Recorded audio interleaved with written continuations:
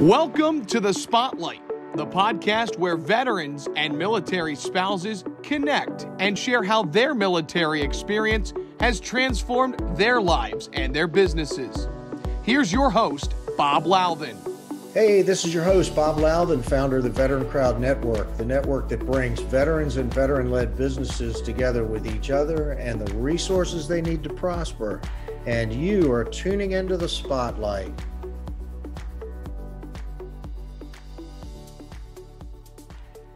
Welcome, everybody. Again, my guest today is Mike Cantwell. Mike is a political reformist. He's a Navy veteran, works now in the government and government agencies. We're going to talk a little bit about that.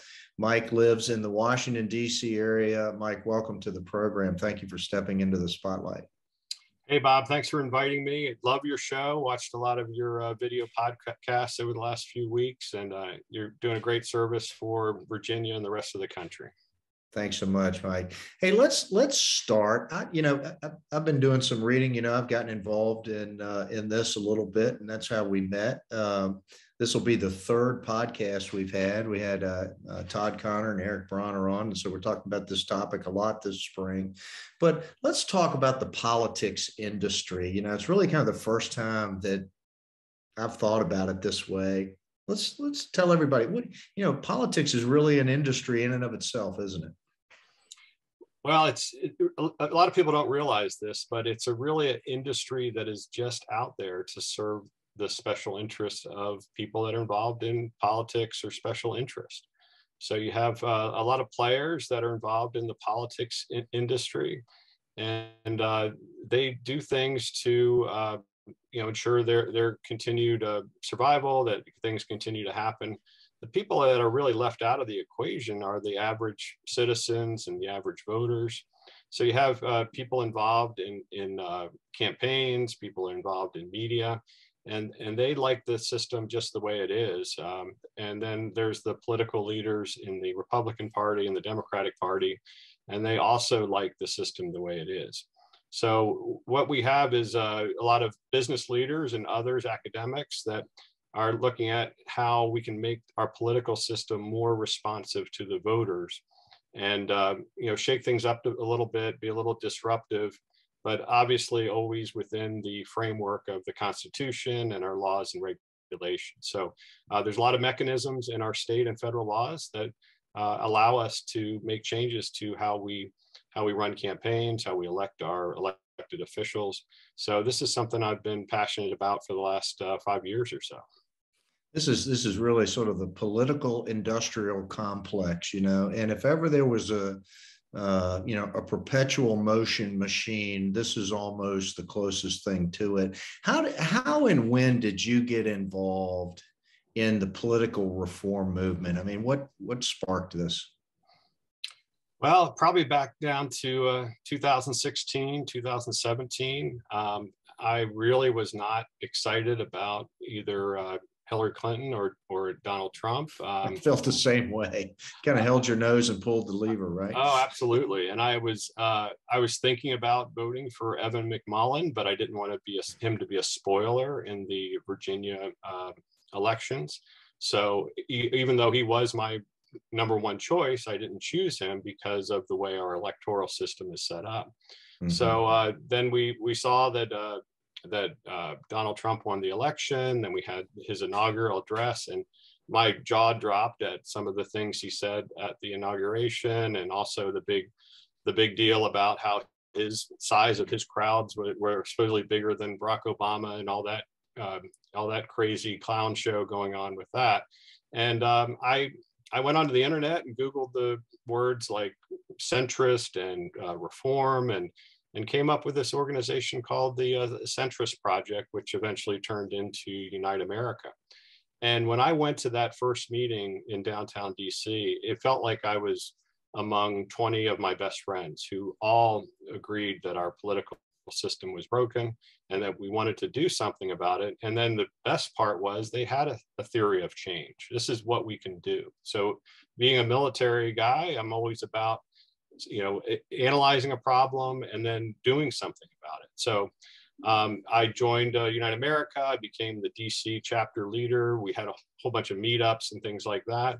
And then probably the best part was we had some great independent candidates running for governor and U.S. Senate around the country, people like Neil Simon and Craig O'Dear and Greg Orman and Bill Walker in Alaska and Terry Hayes in Maine, and a bunch of other people. And we all convened at this great summit called the Unite Summit in August of 2018, where we talked about some of these ideas. We talked about theory of change and what we can do about it.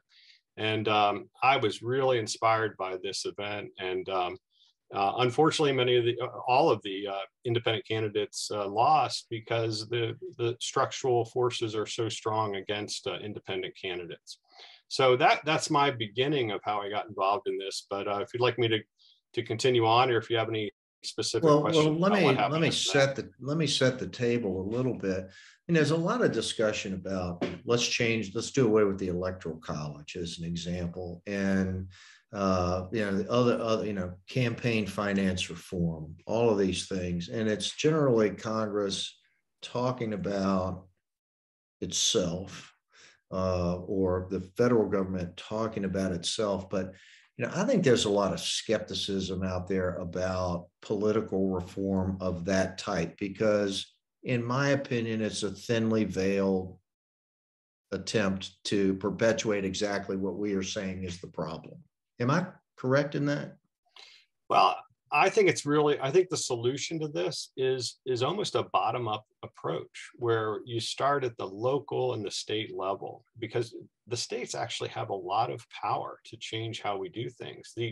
The ability to change the Electoral College, you'd have to do a constitutional amendment. The last time the Constitution was amended was back in 1972. But the Electoral College actually works the way that the Founding Fathers intended it to do, in a positive way, right? I think in a way it does.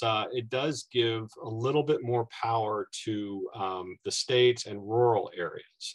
So that was the way it was designed in the beginning, was that the founders didn't want to give too much power to the urban interests. They wanted to give a little more power to the rural interest. And I think that resonates well in places like rural Virginia and other places.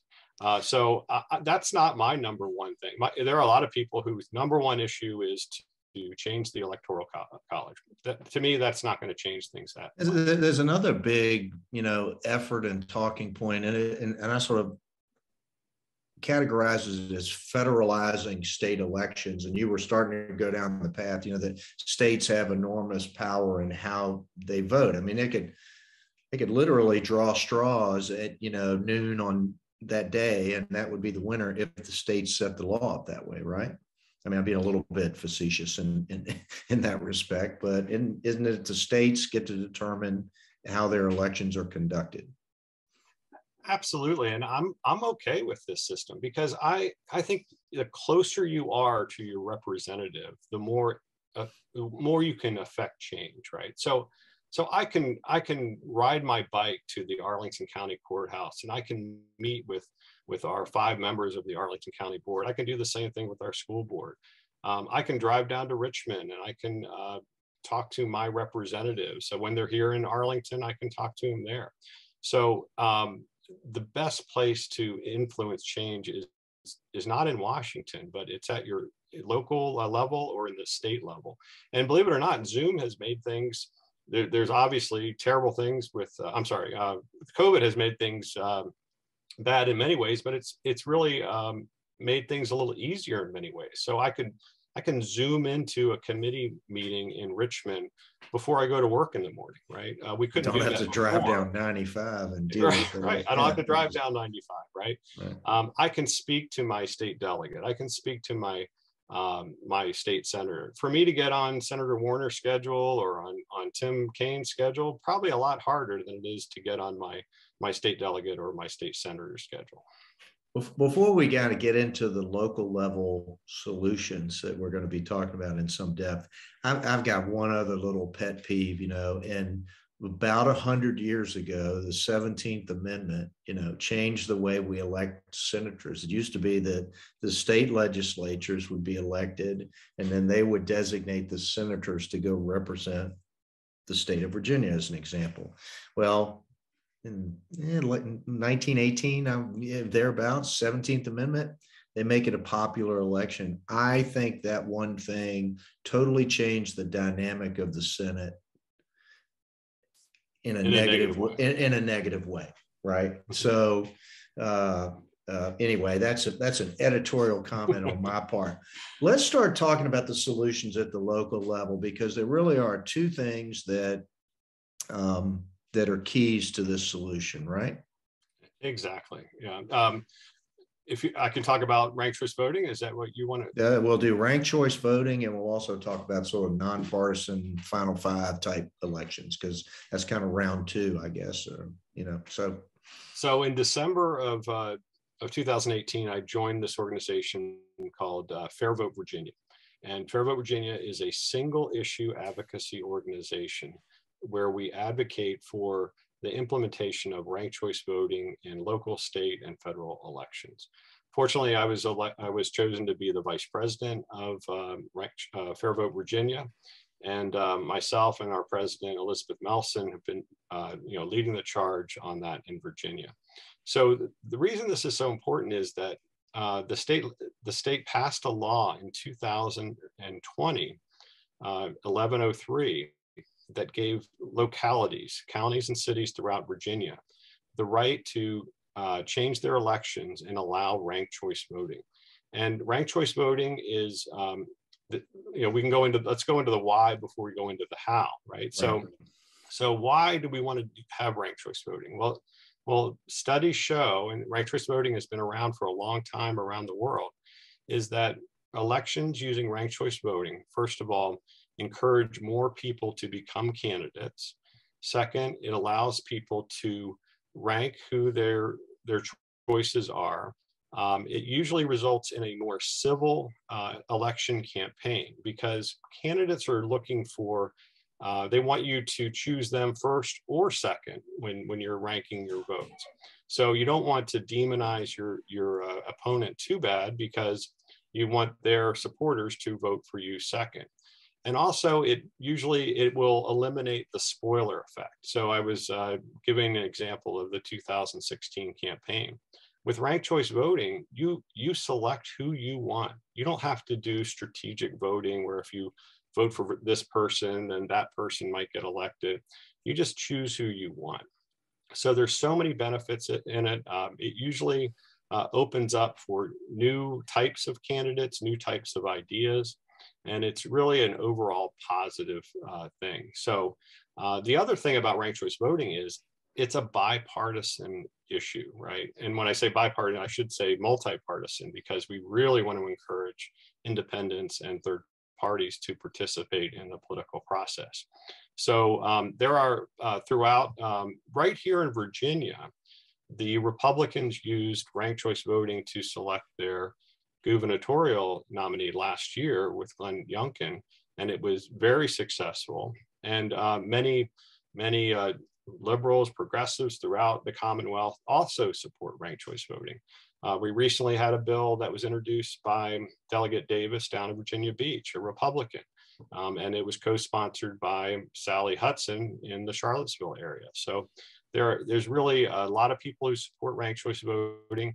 And to be honest with you, the people that are against it usually have very kind of selfish reasons why they don't rank choice voting. They're like, well, I was elected using the old system. I'm comfortable with that. I think I'll win. So therefore I'll oppose ranked choice voting.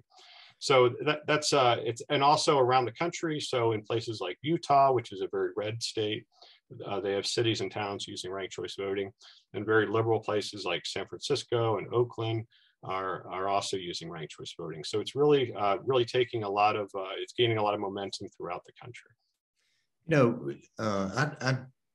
I got to tell you, in most of the elections at the 6 o'clock news hour, all I hear is that if you elect my opponent, the world is going to come to an end. it's never about the issues. Does ranked choice voting kind of have the tendency also to get candidates to talk about what they're for instead of how terrible the world's going to be if you don't elect them? Absolutely, because if you really go negative, you really demonize your opponents, you're not going to get second choice votes from the voters. So you really want to talk about the issues and also talk about perhaps what we have in common, right? So I agree with my opponent on these 2 issues, but I disagree with them on these 7 issues, right? So you're looking for common ground between the various candidates. But the biggest thing is that ranked choice voting will encourage more civility in elections. And if you listen to voters throughout the Commonwealth, the toxic nature of our elections is really bothering a lot of people. And this is a simple or a already on the books way of doing something that we can encourage more civility in our elections. When we come back, we're going to talk about the second piece of the puzzle here, which is nonpartisan Final Five voting. You're listening to The Spotlight on the VeteranCrowd Network. Honor, duty, service. At the VeteranCrowd Network, we're focused on our next mission, bringing veterans, veteran-operated businesses, and veteran service organizations together with each other and the resources they need to prosper. That's why we are launching the VeteranCrowd Rewards Program, exclusively for our individual and corporate members. Now you can save on travel, restaurants, goods, and services from brands you trust online and at over 900,000 locations nationwide. Find out more today at VeteranCrowdNetwork.com. If you are a veteran-operated business, or a VSO, consider the connections, the network, the benefits, the engagement, and success of working with other veterans again. The VeteranCrowd Network, you paid a lot of dues to join this club. Okay, welcome back. So Mike Cantwell is my guest. Mike, let's talk about the second piece of the political reform movement that's an important solution here, and that's Final Five voting. Would you explain what that is and why it works? Well, sure, and I'm going to take it a little bit further and on another reform that I'm really interested in, which is I kind of come up with these bumper stickers. So a bumper sticker is governments should neither fund nor run partisan political primaries. So since the 70s, our government, local, state, federal, have been running partisan primaries. They really shouldn't be, because parties are private entities. There's no reason why the government should be running an election for a private entity.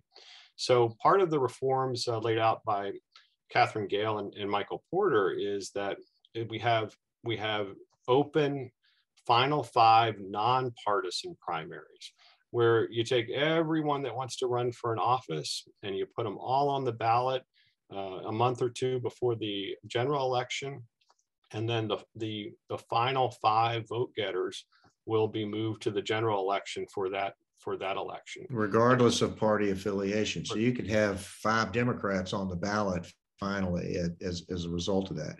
That would be an extreme, but or 5 Republicans, and right. And California has a little bit of a similar system of this, but it's only final 2, and so it really doesn't get the full power of final 5.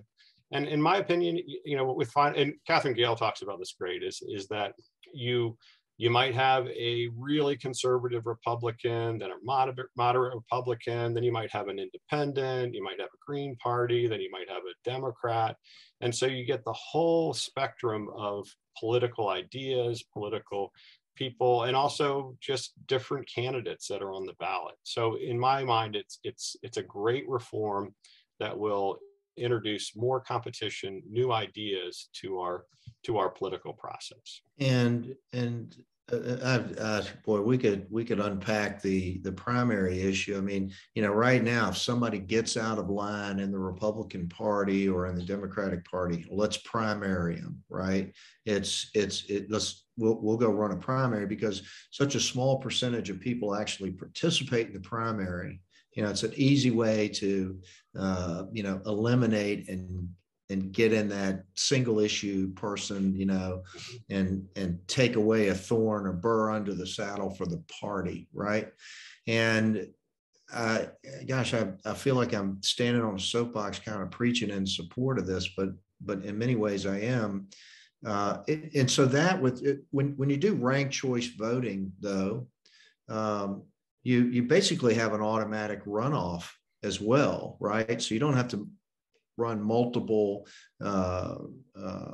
elections. You get a winner. You eventually get a 51% winner. That's correct, right? It's not somebody that can win with 33% of the vote in a 5-way election.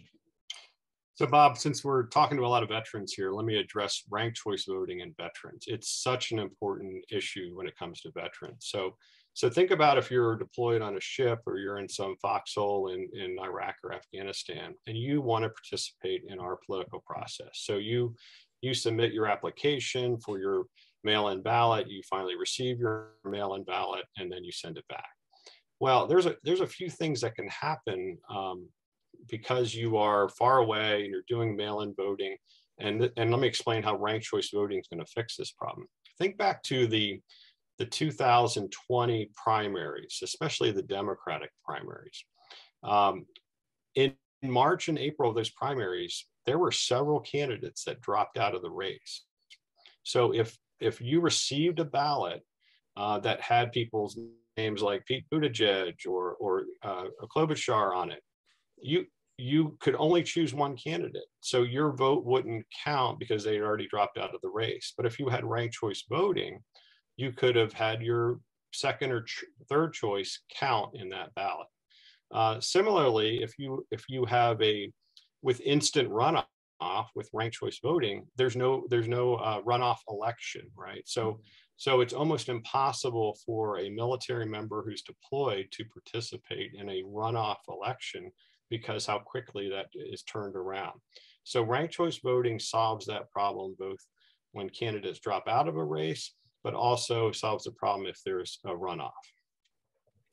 And you've been talking about local. Let's talk about Virginia specifically, but the idea is literally to get down to the school board election potentially, right? Right. And start that way. I mean, I'm passionate about people participating in the political process. I am disgusted if people are threatening violence against local school board officials or local county board officials.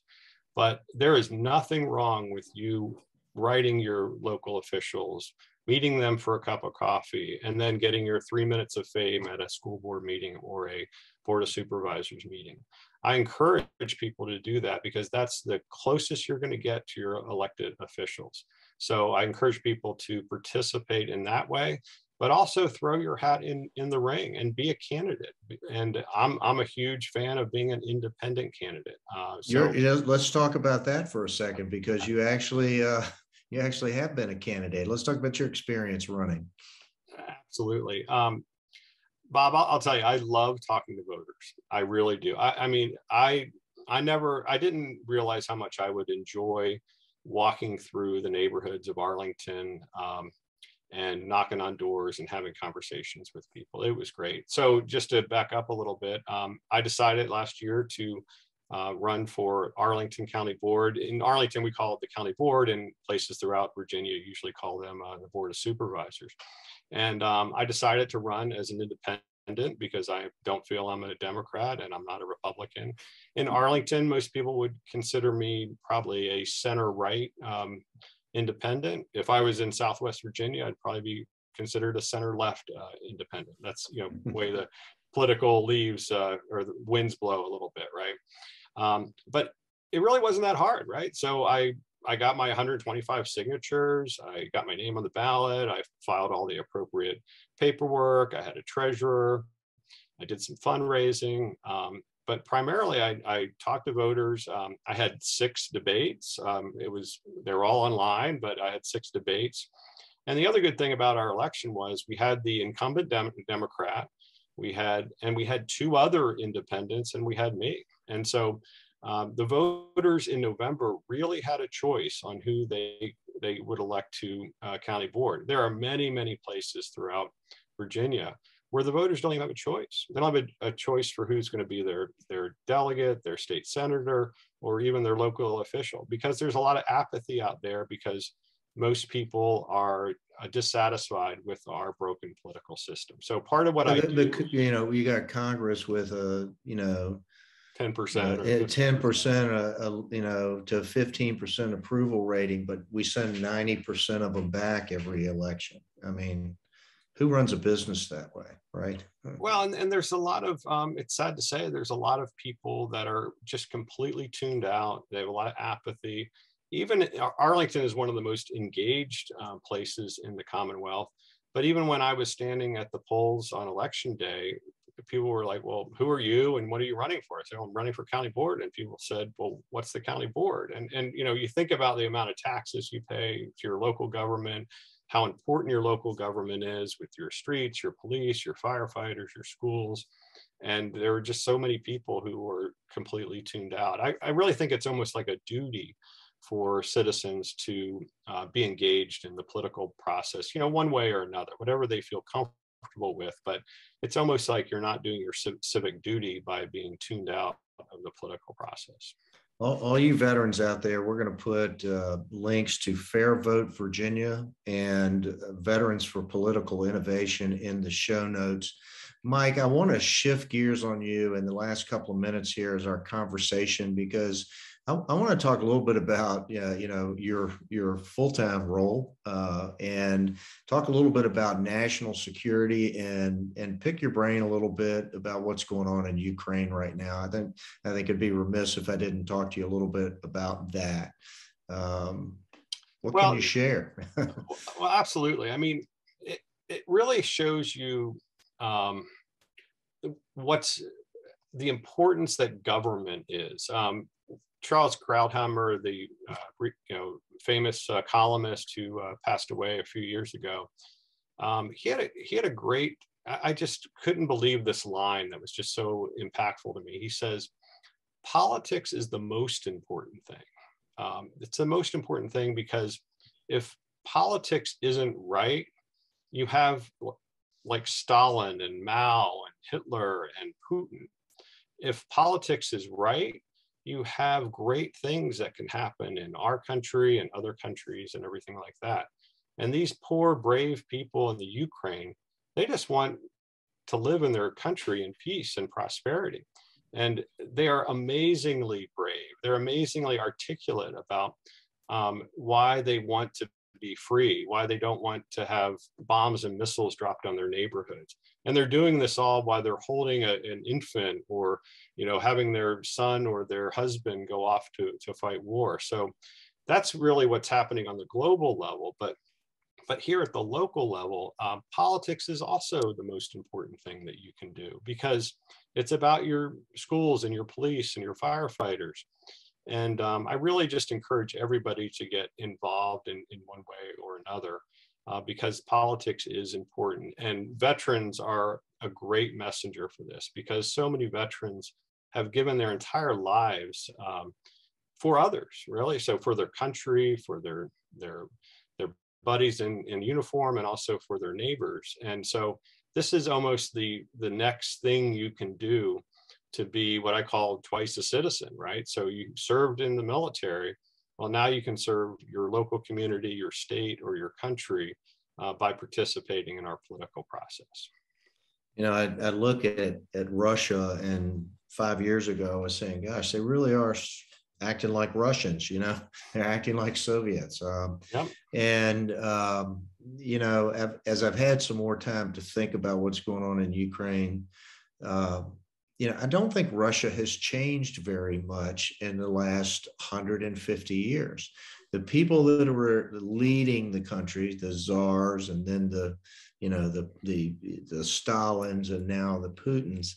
I mean, the country itself has a culture that I think tends to have these type of people elevated to positions of leadership. So it's not a surprise to me that the Russians see the need still, as they have for the last several hundred years, to have a buffer zone between, literally a physical buffer zone between Russia and the West. And it's kind of a messed up society that produces the Putins, it produces the Stalins, and we're not going to fix it just by replacing Putin with somebody else. I think it's a real long-term cultural issue in Russia.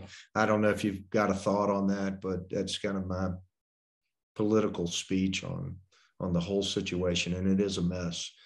Well, it's given me more to be proud of, to be part of our country and our representative democracy. And I'm really worried that we're sliding towards authoritarianism, and it's just so. We have a whole generation of people that don't have the perspective that I have since I'm in my 60s. Right, and we need to get involved. We need to be part of the process. Of course, always legally and never with violence. That's a given in my mind. But we need to get involved. And yes, there are bad people out there. And you have North Korea, you have China, you have Russia, and these poor people in the Ukraine and Poland. They're so worried that they're going to be invaded again by Putin and others and they just want to be free. They're choosing to be part of what the Western world. They're choosing to be part of NATO, and we really need to cultivate that relationship. Well, Mike, we're out of time. Thank you so much for stepping into the spotlight. Really interesting stuff. People can get in touch with you. We're going to put your LinkedIn profile in the show notes as well. Any last word on how they might reach out to you? Have you got a website for Mike Cantwell or an email address we'd like to share? We'd be happy to put that on there. Well, my campaign website's still up there if anybody wants to check that out and send me an email through that. Also available through LinkedIn. And yeah, if you live in Virginia, please check out Fair Vote Virginia. It's a great organization, and we're really doing things in every county and city in Virginia.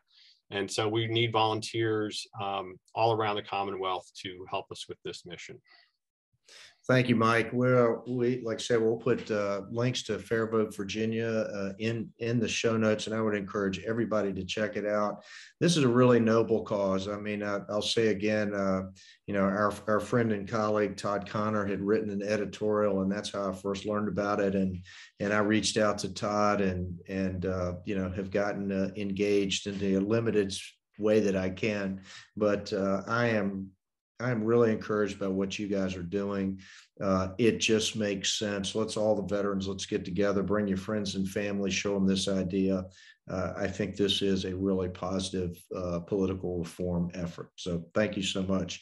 You've been listening to the Spotlight on the Veteran Crowd Network. Our guest has been Mike Cantwell. Mike, I'm going to throw out an Army Bravo Zulu to you for your performance today. Thank you for stepping into the spotlight, and that's a wrap.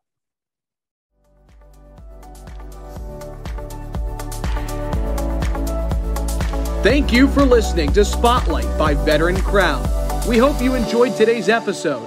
For more information and uploads, please visit our website at VeteranCrowdNetwork.com. We'll see you next time.